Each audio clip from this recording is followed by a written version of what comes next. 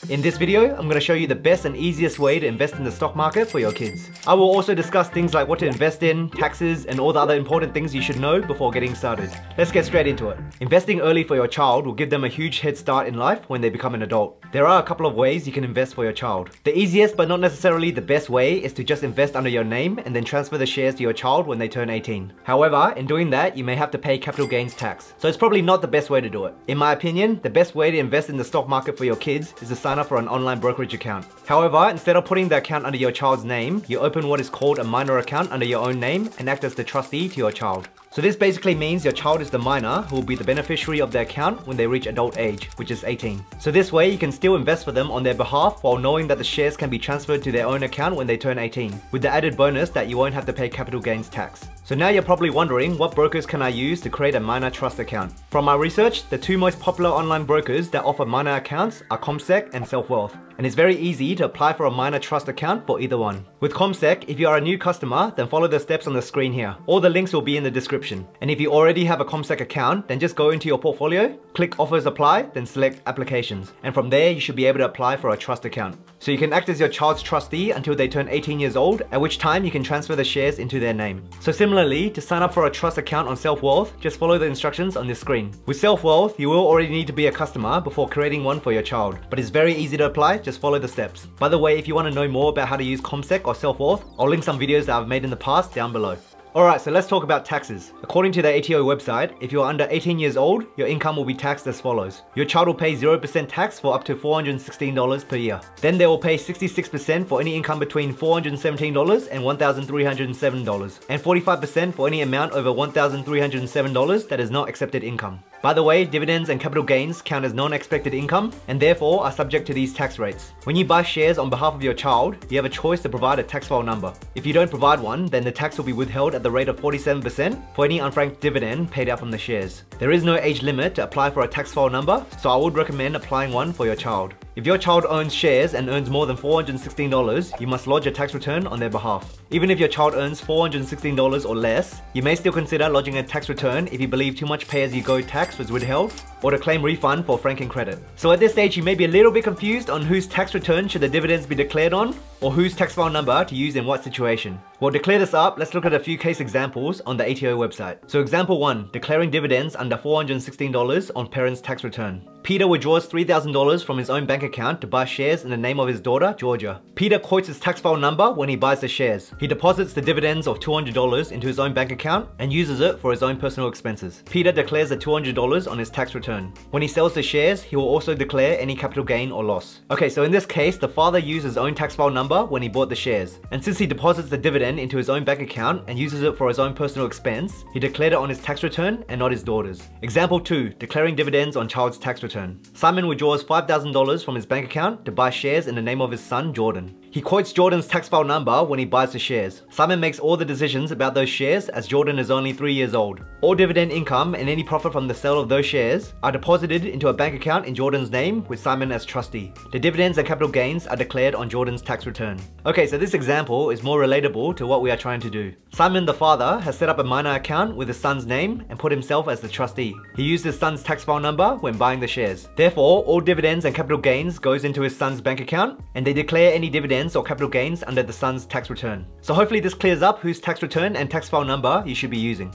Now speaking of capital gains, how does it apply to you and your child? Well, the main advantage of opening a minor trust account is when your child turns 18, the shares can be transferred directly into their name without having to pay capital gains tax. If you simply bought the shares under your own name and plan to gift them to your child when they turn 18, then you will have to pay any capital gains tax. If you have a minor trust account, the ATO will not count this as a capital gains tax event since your child was always the beneficiary to the shares from the start. Let's look at another case example provided by the ATO website. Example 3, declaring dividends on child's tax return. Sarah buys shares for her child Michael with money given to him for his birthday. Sarah holds the shares for the benefit of Michael with a share broker until he turns 18. No formal trust deed has been created. Sarah quotes Michael's tax file number when she buys the shares. All dividends have been reinvested through a dividend reinvestment plan. The dividends are declared on Michael's tax returns. When Michael turns 18 years old, the shares will be transferred to him through an off-market transfer. As he remains the beneficial owner of the shares, there will be no capital gain or loss for either Sarah or Michael on the transfer. So there you go, you won't have to worry about capital gains in this instance. That is assuming you won't sell any of the shares before your child turns 18.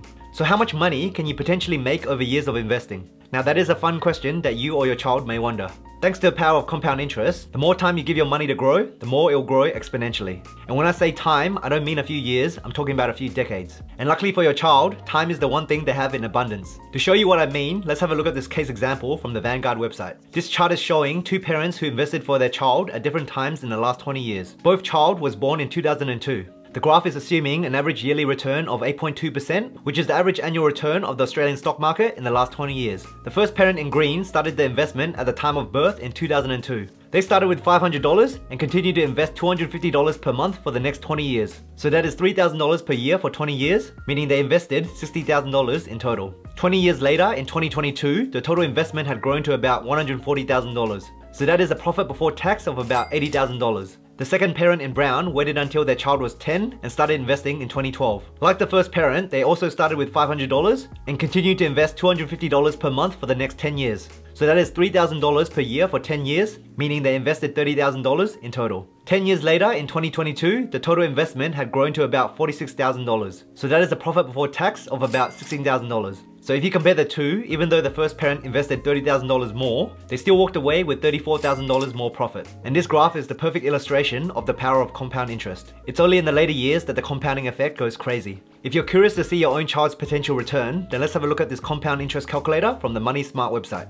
Let's say you started with a $500 initial amount, which is the minimum amount you must buy when investing into a new stock for the first time, if you're using a CHESS-sponsored broker like CommSec or Self-Wealth. Then let's say you want to invest $100 per month. Let's keep the interest rate at a modest 8% per year, which is around the average annual return in the last 30 years for both the Australian and US market. Let's keep the number of years at 10 years. So you can see on the bottom here your breakdown. You have your initial deposit, total regular deposits, and total interest, which is basically the profit you're making on the investment. Let's try changing it to 20 years.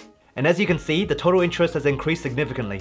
Let's now try 30 years. So again, another significant increase in total interest. That is the power of compound interest doing its thing. So feel free to play around with the numbers to a budget that suits you. So let's say you can afford the $250 per month like the Vanguard example. If you did that for 30 years, you could have a profit of $287,000. Even if you only held it for 18 years, so say from the time your child is born until they turn 18, you would have about $67,000 in profit and a total portfolio of $122,000. Now that will be an amazing 18th birthday present to give to your child. Although it is fun to look at these scenarios, please note that we are looking at past performances to get these expected returns. And there is a saying in the investing world that past performances does not guarantee future results. However, it is the only indicator that we have. And historically speaking, both the Australian and US stock market has always gone up when given enough time. That is a fact. Take from that what you will. And just a quick disclaimer, I am not a financial advisor and this is not financial advice. My comments today are for entertainment purposes only. The information in this video should be for educational purposes only to do your own research. Please go and see a professional if you would like financial advice. Having said all that, let's move on. So what should you invest in for your child? The good news is your child has a lot of time ahead of them. And as we just discussed, time is one of the most valuable ingredients when it comes to investing in the stock market. Also, we should remember from the tax table that your child will pay 0% tax on the first $416 earned and a much higher rate for anything after.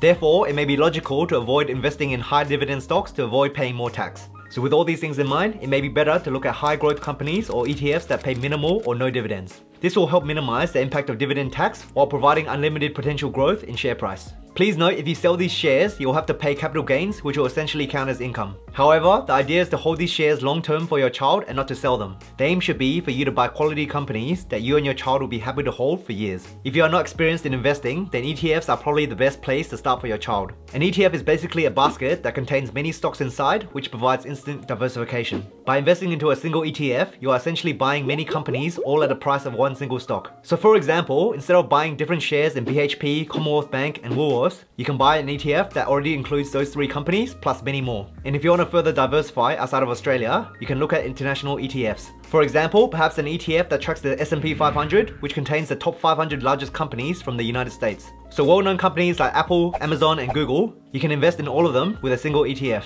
You could also look at emerging markets like Asia. These are more risky but will have a potential higher upside. There are ETFs that track the top Asian companies like Alibaba, Samsung and Tencent. So it could be a fun project for you and your child to research these companies and let them have a say in what they want to invest in. Just remember, you also want your kids to grow up having an investing mindset. This will give them such a huge head start in life and they will thank you for it. And if you're still unsure where to start, I'll leave a link down below on a video where I explain how the Australian stock market works. I think that's a good starting point for most people, so go check it out. By the way, if you enjoyed this video, then comment the word bubble down below so I know you made it this far. And if you're new around here, what are you waiting for, my friend? Subscribe to my channel and join the community. I plan to make many more videos like this in the future and you don't want to miss them. And if you'd like to learn more about what to invest in, check out this video on screen where I go over some of Australia's most popular ETFs. And as always, thank you for watching, I appreciate you, and I'll see you in the next video.